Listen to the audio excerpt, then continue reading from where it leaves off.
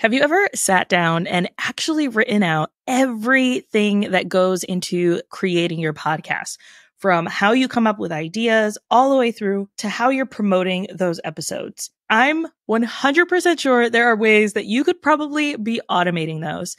Today's guest, Joe, is a podcast automations guru, and he has been able to create processes that allow him to show up very regularly with 3 podcasts while also being a parent and a busy business owner. In today's episode, we're talking through a lot of those quick wins that you can have as a podcaster, get back some of that time so you're not worrying every single week about what it is that's going to be on your show. You are planned and prepared and ready to tackle everything else that is on your to-do list rather than just your podcast. Please join me in welcoming Joe to the podcast.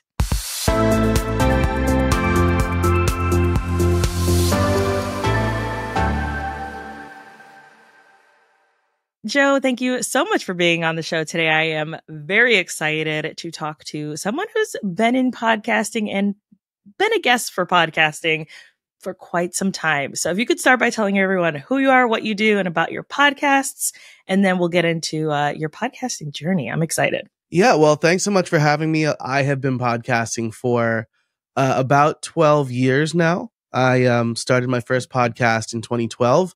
It was what every white guy's podcast is in 2012, which is just like a bunch of dudes talking about things we don't know anything about. Didn't go super well. Thank you for saying that though, because I thought I was the only one who thought that. But yeah. I'm very strong opinion on that one. But I loved the format. I'm an extrovert. I work from home, and for a while I was teaching in the classroom, and that's kind of how I got like my extrovert energy out. But since moving away from the University of Scranton, my alma mater where I taught, I really leaned into podcasting as a way to meet and talk with people. And so my flagship show, I guess, depending on when this interview comes out, is currently, as we record it, called How I Built It, but will be renamed The Streamlined Solopreneur, which is like a very scary thing. It's an 8-year-old show, over 400 episodes, and I'm going to rename it because the mission has changed. Kind of as you alluded to, right? Like I had a previous life where I was a web developer, and that's what the show is focused on.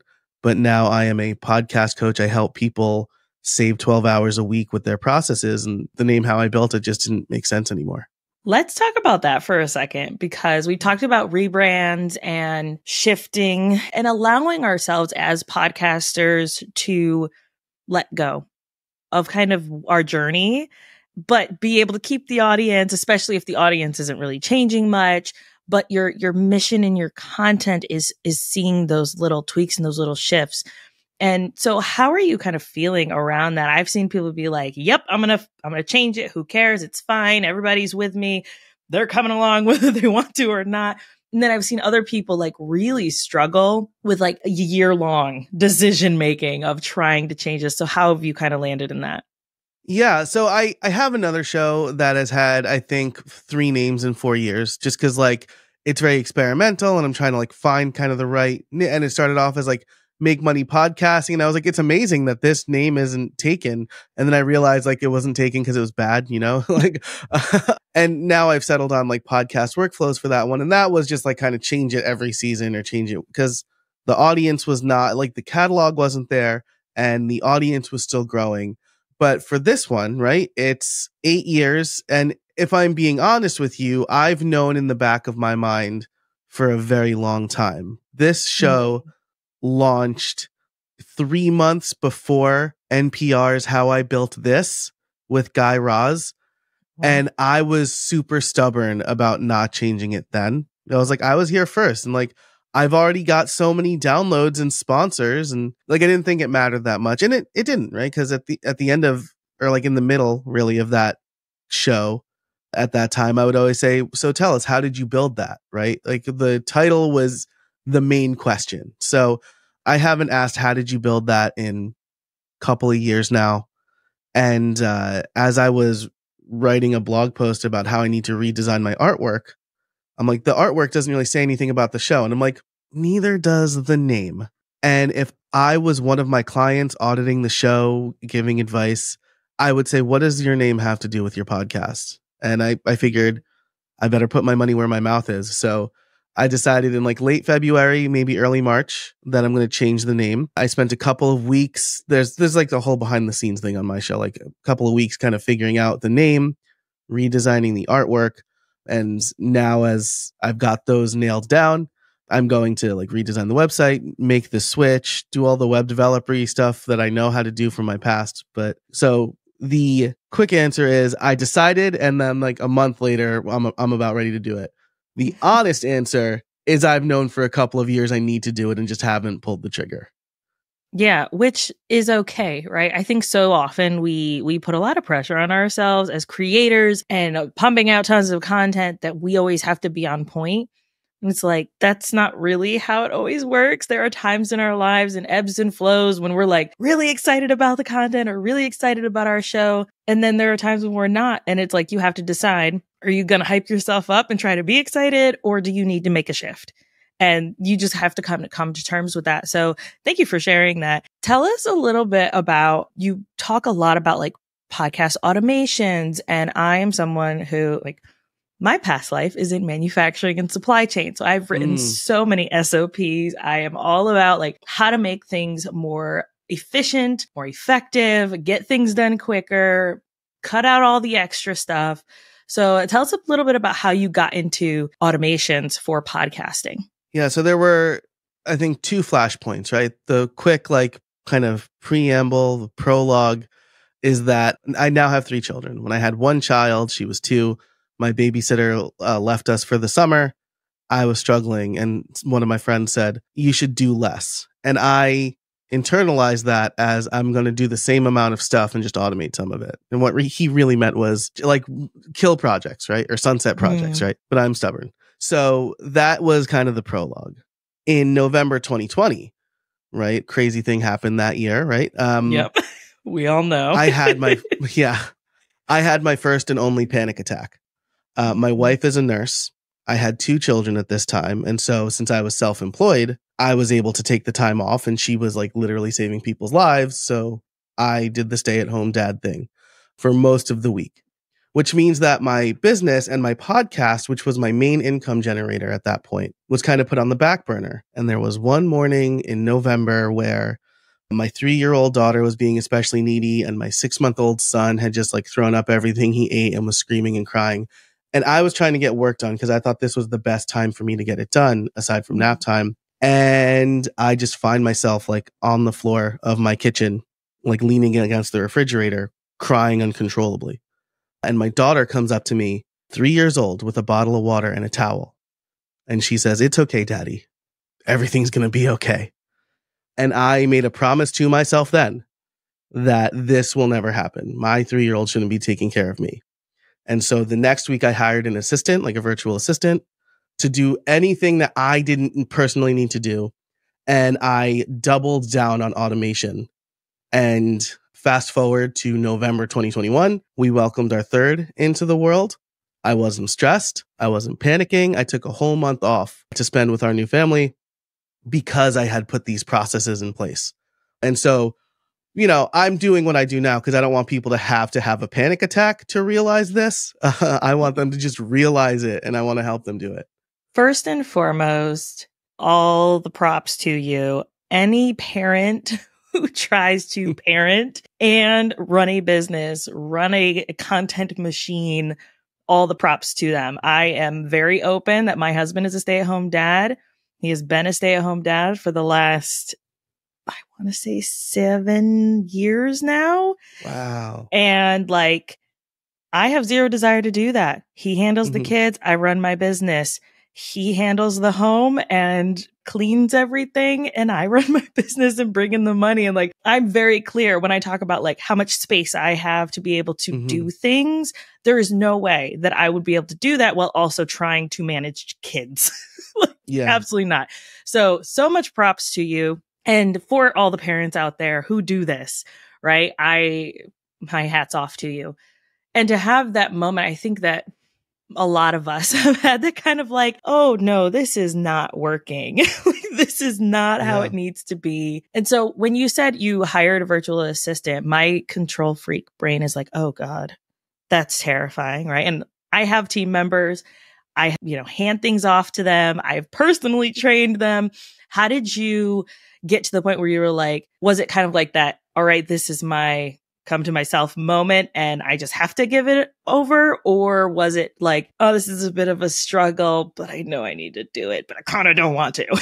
Yeah, well, that's exactly it, right? That's another thing that I knew for a while I should do, and I just wasn't willing to let go, right? And I should say, like, my wife has been so supportive of like me doing the business, and like she does have a flexible schedule. And so like we try, she says that I like evenly split the home stuff. I feel like she does more than me, but like I'll leave that to her judgment. And so, we definitely make it work in like a non-traditional two working parents sort of way. But yeah, it was like that moment I was like, yeah, this can't happen again. And so I need to let go. And you know what? You know what I came to learn? Like my VA, she was out sick a couple weeks ago. And I'm like, gosh, she does all of this better than I do now. I was like, how do I publish my podcast again? Like, what? It's like, because it's like a multiple step process. I publish in Transistor and then I put it on my WordPress website, and there's just like many steps. And if I forget one, then like things aren't as smooth. And she keeps the wheels on the bus. Yes. That's where SOPs are so important. And that's why we manage 10 to 15 shows a week, and we have processes because every person's workflow is different, which leads me to these automations, right? When it comes to coming up with automations that are going to work best for specific people, how do you work that out? Like, I know you're probably going to have to sit down and talk to them, see what their life looks like, see what their workflow currently looks like, and see how you're going to have to optimize it. But what does that kind of process start like? Yeah, great question. So something I promised myself when I started doing this was I wasn't going to impose my tools on people, right? Because in the web development space, I would hear all the time from freelancers, oh, well, they're on GoDaddy, so I hate GoDaddy, so I'm going to make them move to the host that I like. And I'm like, are they happy with GoDaddy though? Like, if it's not a job that you're going to like, don't take it, right? Don't like force these new things on. So that was the promise I made to myself, which means I sit down with all of my potential clients, especially established podcasters. So like there's established podcasters, there's new podcasters. With new podcasters who haven't launched yet, I feel out their comfort level with the tools. And then I make recommendations based on that. With established podcasters, I say, tell me everything that you do for your show. And the way that conversation usually goes, like the abridged version of it is, oh, well, I find guests, I record with them, I edit it, and then I publish it. And I'm like, no, you skipped 40 to 50 steps. Yes. Yeah. How do you find guests? What do you use? How do you book with them? Oh, we just go back and forth an email. And okay, I clock that in my head. Okay, let's not do that anymore, right? How do you keep track of your episodes? Oh, I use a notebook, or like I have like one really long Google Doc, and I'm like, cool, I clock that. And so we go through the whole process. We have, like an outline of their SOPs. And then from there I go, okay, where do you feel you spend the most time? And then what are the easy wins? Using a scheduler, easy win, right? Yeah. Where do you feel you spend the most time? Editing. This is going to be an investment, but you should hire an editor. Or we need to simplify your process so you're not editing as much. One of those. Yeah. And there's so many different ways to go about it, right? Like just the editing specifically. Obviously, we do a ton of editing for our clients, and we go really deep in the editing side. So like a lot of production companies, they're like, sure, we'll take out the ums, the ers, the false starts, all of that. We clean it up. Whereas my company, we're like, no, we'll take out the bad joke that landed wrong. We take more creative liberty with our clients. And that's what they want, right? They want someone who can make sure that the podcast, especially in election years, is aligned with their brand and with their values, right? So that's very different, but not everyone wants that. Some people are like, keep in the ums, keep in the, oh, wait, I didn't mean to say that. And that's fine. There's two completely different types of people there. And I love what you said about the quick wins, right? So what are some other ones that if people are like, okay, I'm thinking about my process, and let's say I just write it all down. What does my current workflow look like? Where are some places, you mentioned the scheduler, where are some other places where they can really get those quick wins? I think that there's the next part in scheduling, right? Scheduling to some sort of planner, right? Because if you don't have a planner, you're either doing this, you're publishing week to week, And that's how you miss an episode and get overwhelmed. And you're like, I got to publish now. Or you're trying to keep track of 4 episodes, maybe 8 episodes in your head all at the same time. And so if they don't have a preferred, let's say project management tool, but that's like a very generous nomenclature. If they don't have one, I'll usually recommend Trello or Google Sheets. Yep. Those are free and easy to use. And we just send the information over there, right? And then the other thing that I'll recommend they do is, and this does take a little bit of time to like training and kind of like practice, is I tell them to take notes during the interview. And they don't have to be super deep notes. It could just be like time-edit, right? Because most people I talk to them will do the interview. They'll be fully engaged, which is really important, right? You need to be fully, this is why it takes practice, because I'm fully engaged also taking notes, right? But then you don't have to go and listen, even if you're listening at 2x, right? You don't have to go listen to that again. You can just send it to your editor and say, hey, here I messed up Alicia's name, so can you cut that out, right? Here I made a joke that didn't land, so can you cut that out, right? At 15 minutes maybe, we hit a really good cold open. Like, can you use that quote in the cold open, right? Yeah. And with tools like Descript, if you have the timestamps, or just like the words now, like you can search the transcript there. So that will speed up your process a lot by basically cutting in half the amount of time you have to listen to your episodes to figure out what you're going to edit. And pro tip for solo episodes, pause. I tell our clients this constantly. So often we try to barrel through our mistakes. And so it's so much more difficult to edit after the fact when if you just take a breath, what was I talking about? Okay, restart that phrase. You can very clearly see that long pause in the either whether you're using audio or if you're using the transcript, you can see those pauses really easily, especially in Riverside and Descript, to be able to make those edits. So pro tip for those who are doing solo episodes. But yeah, for guests, it's so hard because you are trying to be very engaged and excited and keep it, okay, where was my next question going? Or what were we talking about? So I like that idea of just like even a little note. I know in Riverside, they also have a mark clip. So you can add a marker of like this thing. So you just click as like a note of this timestamp. So that's really cool too. I don't know if the other tools have that. I like Riverside, so that's why I mentioned that one. I did try Squadcast for a while because I was paying for Descript anyway, and then like I ended up not paying for Descript and like going back to Riverside. It was a rough loss for Descript, I feel, but yeah, I really love Riverside. I'll clap my hands because that makes like a long line on the WAV file. But a long pause, especially if you're using Descript or Riverside, probably works a little bit better, right? Because in Descript they have like the little like gray icon, like gray dots for the length of the pause. So that's maybe a little bit more visual. Yeah, I was recording an episode for my team the other day for my Successful Podcasting Unlocked podcast, which is all solo episodes, 10 minutes or less.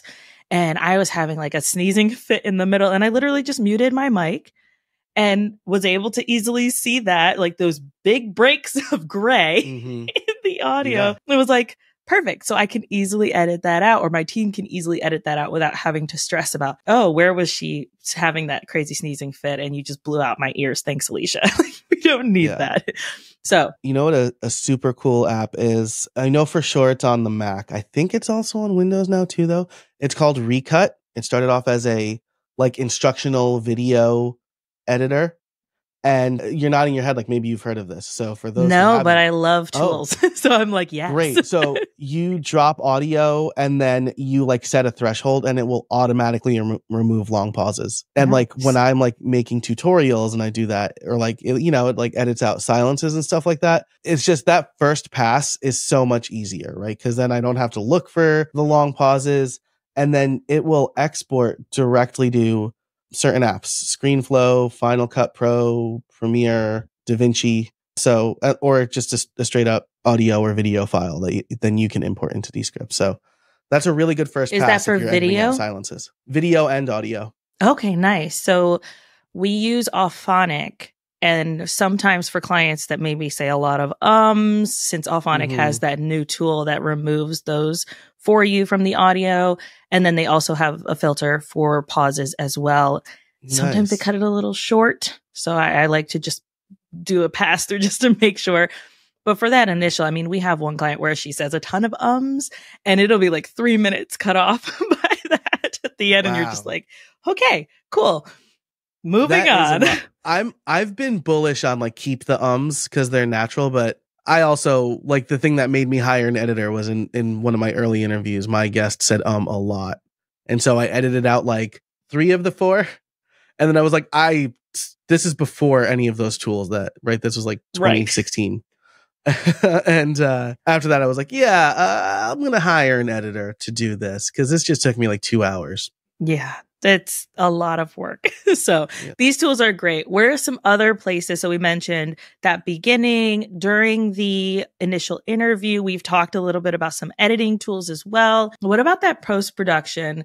I am iffy about some of the podcasting tools personally that are coming out for like writing show notes for you or writing captions for you or titling your episodes or pulling the reels or the shorts or the TikToks. A lot of those tools, they try to gear them towards podcasters, but I don't know that they always make the most sense for people. But what are some that you're really liking? Those are really tough. I haven't really found a good one I like. I mean, I'm a writer, so like some people are like, oh no, what ChatGPT writes is good. And I'm like, is it though? Like they said plethora. Like no one says plethora. Like I because I tried it, right? I did a video yesterday and I was like, oh, write a YouTube style description for this. And they always put it in the third person, which drives me crazy. Yep. Like I always ask you to put it, just remember I want it in first person. But with the plethora of transcription tools out there, which one should you choose? Like you have me saying it. Like you don't need, like use the words that I used for that sentence. So in post-production land, right? Right after editing, this is going to sound complicated. Just remember that I've been building these processes for years, but I have a process that will download the files from Riverside, automatically rename them and put them in a folder. I'll tack the episode number onto that. When that folder has like 4 files in it, it's me, the guest, my cold intro or cold open, and then the instructions files, it moves it in Dropbox and emails my editor. Nice. My editor edits it, uploads it back to Dropbox.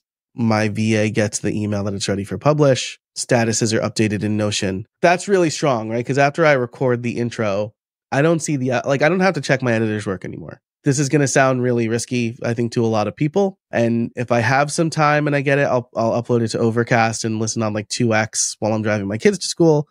But usually I don't feel like I need to check his work anymore because we've been working together for so long. So when it comes to the post-production kind of share stuff, I recently said, like, forget the clips, right? The clips are, if you're trying to grow your podcast, clips on social media are not going to grow your podcast. If you're just looking for content, great, fine, right? Like, if you want to but what I will do, because I think that this is faster, personally, is I will record a recap. Say, hey, I just spoke to Alicia. We talked about all of these great things.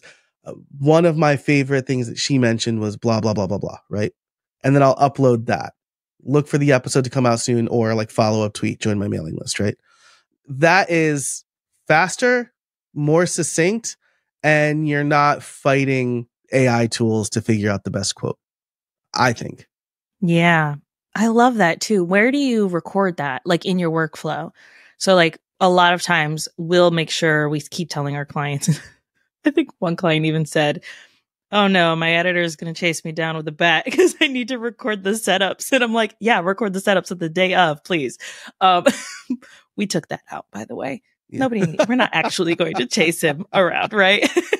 Yeah, absolutely. But so when do you record that? Is it the day of where you're like top of mind because you're batch recording, obviously? Or is it the day it goes live and you're like, okay, it's live. This is how I look today. Let's go. Yeah, great question. I set up a reminder. Again, this is part of the automation, right? When someone books in Calendly, it sends a task to my task manager, due on the day we record, right? Summary for blah, blah interview, right? I book the calendar slot is 90 minutes. I don't go 90 minutes. Usually I have recently, but usually I don't, right? It's like a 10-minute pre-interview.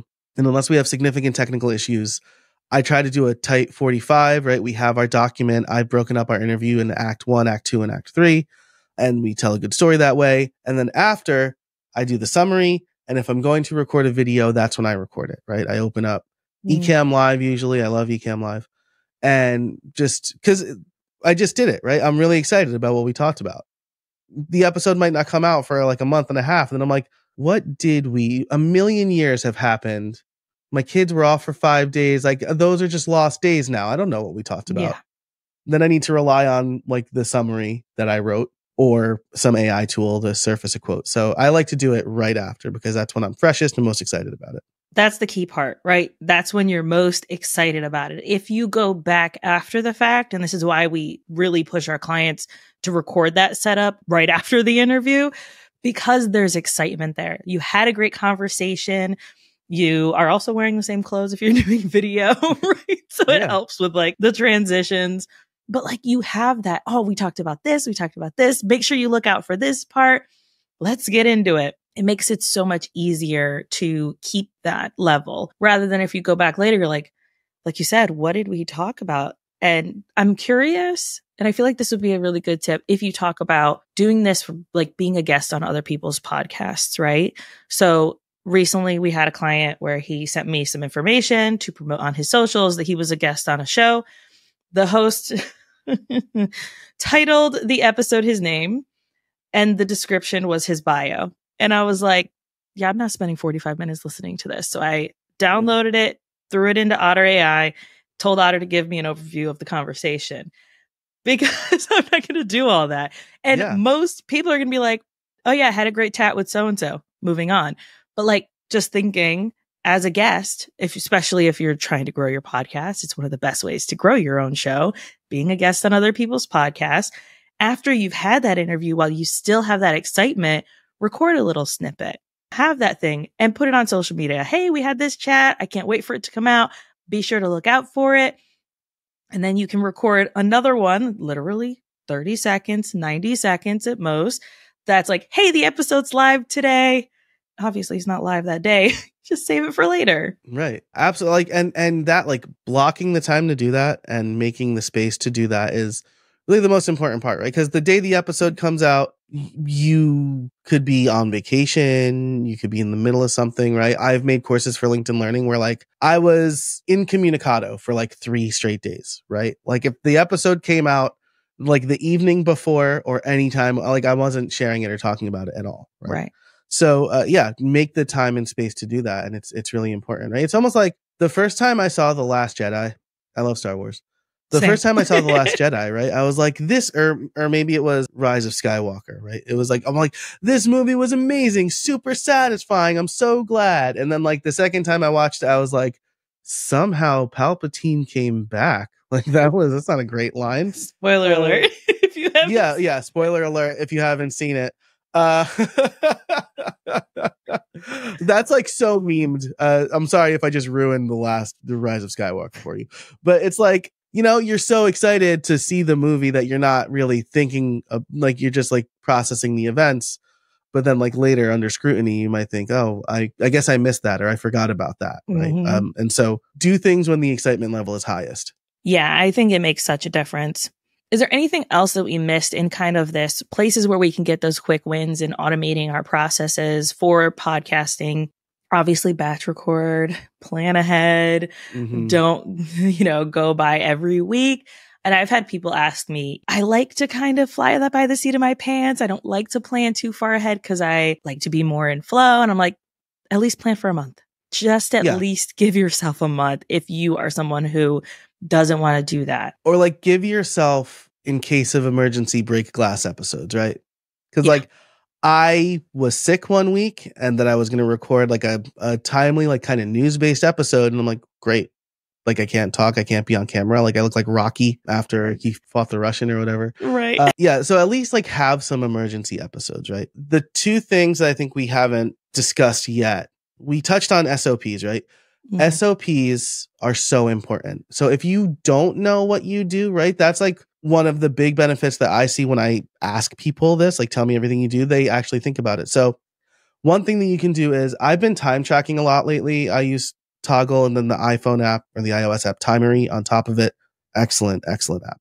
But if you don't want to use an app, right, just like keep a notebook or a notepad next to you and just write down things as you're doing them so you can at least see all the stuff you do, right? Because it's easy to generalize and be like, oh yeah, so I book, I record, I edit, I publish, right? It's not that bad, but it's really like I do, I figure out the guest.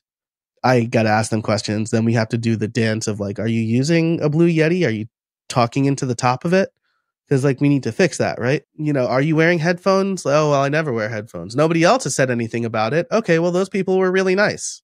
I'm not that nice. I want good audio. I want you to sound good. I want me to sound good. So, write down all of that. And then the other thing is interview podcasts are still the most popular format. And if you do an interview and you like doing interview podcasts, that's great. You don't only have to do interviews though. Mini episodes, right? Alicia, like you mentioned, I'm trying to do 50-50 this year, where it's like 50% interviews, 50% solo episodes. Yeah. You can do 3 solo episodes in like an hour, right? If you're like prepared, if you don't know what to talk about, maybe you have a newsletter or a blog post that you wrote, or you want to revisit something that you talked about last year. Mm-hmm. Those will give you a ton of margin. You can do them on your own time. And if your podcast is aligned with your area of expertise, you don't need to do a ton of research, right? Like a lot of my solo episodes now are about my podcast rebrand. I'm building in public. I don't have to do, like, I'm doing research for that and doing work for that. And then I'm talking about that work so people can see how I'm handling it. And that's giving me a wealth of content that I don't need to schedule interviews for.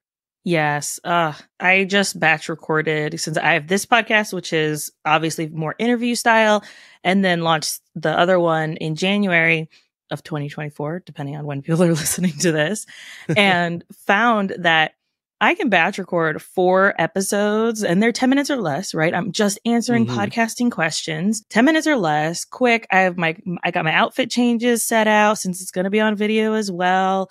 I've got all of them mapped out and planned out. I like to go by like more bullet point style or outline style when I'm talking, just to keep my brain on task. And I was able to get, within 2 hours, I got 4 of those episodes done. And then one that was about 30 minutes for listeners to leads. And so I was talking about podcast marketing strategies and like was able to batch all of those. And also it helped because a couple weeks ago, I was very sick, did not have a voice, but had already batched all those solo episodes and wasn't running like every week. Oh no, what in the world am I going to talk about this week? I feel sick. I have no voice. What am I going to do? And so when I'm feeling well, I can batch record those and my team knows what to do with it. So I don't have to worry about it until it goes out and then I can promote it. Right. So yeah, I 100% agree. And I think that if we give ourselves some space, it's okay to do solo episodes. And it's actually very important, I think, to do solo episodes because it allows you to show at yourself as a leader in your industry, as a thought leader, someone who understands and knows their stuff. And also that know, like, and trust factor happens so much quicker when you are able to show up as an expert and give guidance to people. But if you are having only interview style shows, you're not always able to weave those in. And sometimes it can take away from the conversation. So you got to find that balance of solos.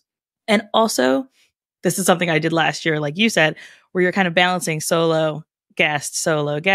I did that last year. And then this year I was like, nope, I think I'm going to go more with the other one and mostly do interviews on this one. And as I feel inspired, then I'll have solo episodes or longer style solo episodes. So you can change your format and the way that you're approaching the consistency whenever you want. Yeah. The beauty of your podcast, right, is it's not like a house, right? Like once it's built, it's built. You're probably like, you could change the artwork every day if you want, right? I don't recommend that, but you could. You can change the format. You can experiment with formats, right? Maybe I'll experiment with having a friend come on as a co-host once a month, right? And try to set up that banter. But I agree wholeheartedly. You mentioned that you have an interview coming out on storytelling, or maybe it's out as, I'm like breaking the fourth wall here.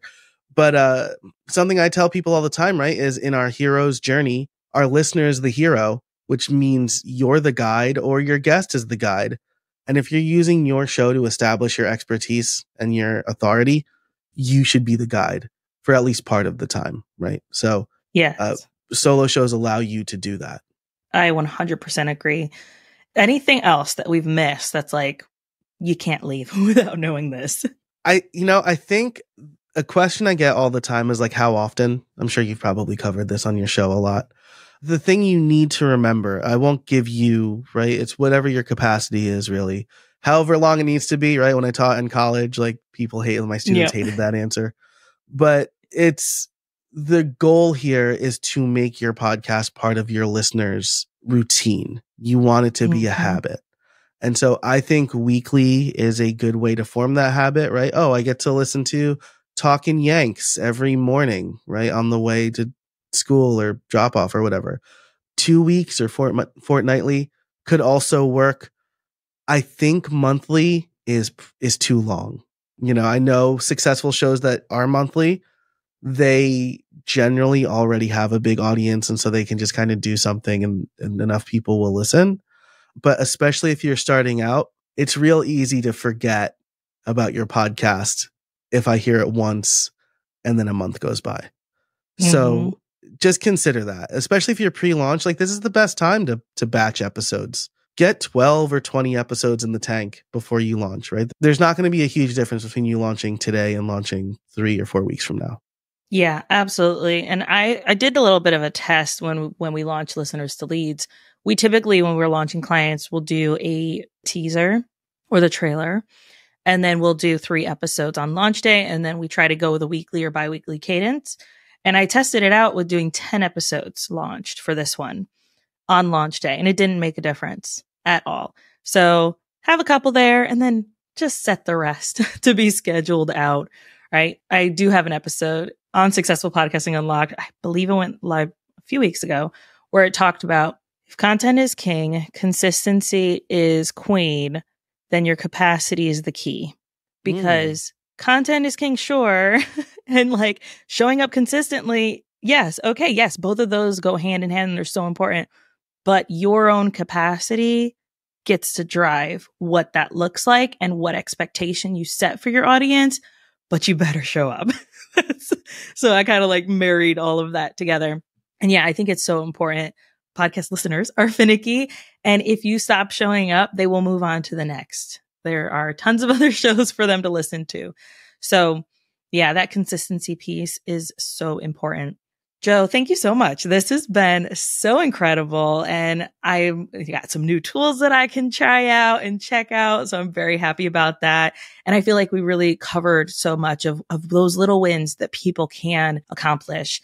And if people are like, well, I need help, where can they go to learn more about how to work with you, listen to your shows, all of that fun stuff? Yeah, so you can head over to, we'll do casabona.org/Alicia. That will be a special landing page. So it'll have my podcast there, my socials, and then there'll also be an email opt-in to get my automations database. So if you just want like a bunch of templates to get you started quickly, you can get all of that there. Perfect. We'll make sure we have that linked in the show notes as well as the blog post in case people are driving or doing other things while they're listening to this. So please be sure to go check those out as well. Joe, thank you so much. This has been so good. My absolute pleasure, Alicia. Thanks so much for having me.